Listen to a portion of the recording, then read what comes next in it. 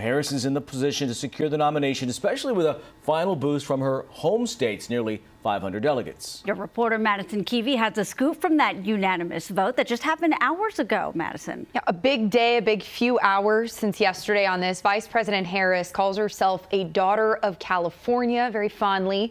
And she just put out a statement here in the last couple hours that she's proud to have secured broad support needed to be the nominee, and that she's proud her home state's delegation helped put the campaign over the top. Some of those delegates are women following in Harris's footsteps. A debut as the campaign's ticket topper.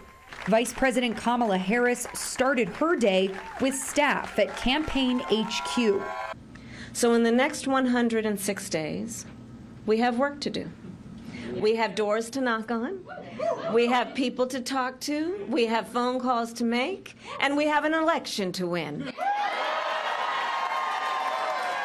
Within hours of this rallying speech, Harris was officially in position to secure the Democratic nomination. We now will be able to have a daughter of California to be our president. One of the Democratic delegates, West Sacramento Mayor Martha Guerrero. What a historic experience for me to be able to cast the vote for a woman of color.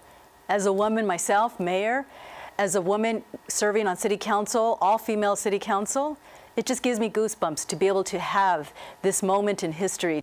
Guerrero believes with Harris in the White House, cities like West Sacramento will benefit.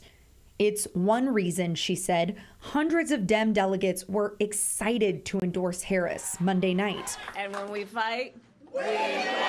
The highlight for the delegation? Former House Speaker Nancy Pelosi joined the Zoom and was the one who made the motion to vote Harris as the nominee.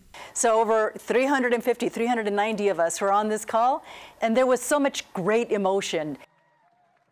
Now, in tangent with the excitement, there was also gratitude amongst the delegates that President Biden bowed out of the race. They thanked him publicly and on the call for the difficult decision. And the mayor said that that was a big portion of their call today, was celebrating him and talking about what it meant for him to do this. Talk about being thrust into the spotlight, because we didn't hear a lot from her when Biden was going through the whole drama of whether he should drop out or not, right? No, we didn't. Very much went in the sidelines. Yeah, and the energy and the excitement, that was another big takeaway for delegates on that call, that they finally feel like they've gotten that energy back up to where they say it should be. Right. They definitely need the energy to keep them going through all of this. Yeah.